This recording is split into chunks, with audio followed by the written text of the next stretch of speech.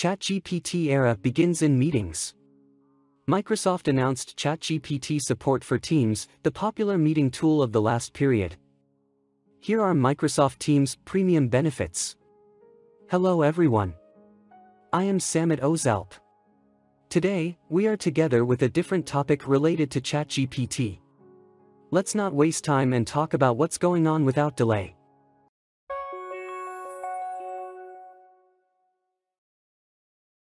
There has been an important development for Teams, which is designed by Microsoft as a competitor to Slack and includes all the tools that may be needed from internal communication to note-taking.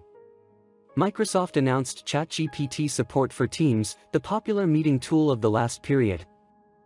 The first question that comes to the minds of those who hear this news is what will ChatGPT, which has taken the technology world and social media by storm, to offer to Microsoft Teams users? Is happening. Meetings will become even simpler with this tool, which proves that the power of artificial intelligence should not be underestimated, according to Microsoft.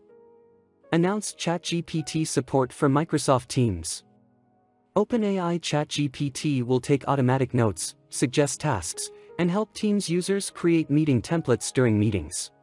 Announcing earlier this month that it will invest billions of dollars in OpenAI, Microsoft has made it clear that it aims to add ChatGPT to all of its products, paving the way for more competition with rival Alphabet's Google.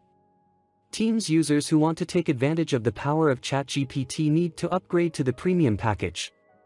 While the Teams premium price has been determined as $7 for a short time, it has been officially announced that it will be increased to $10 in the future. After you enter a few commands and specify what you want, ChatGPT's very consistent text delivery surprises many and frightens a significant audience. Discussions about which professions artificial intelligence will leave behind have gained momentum.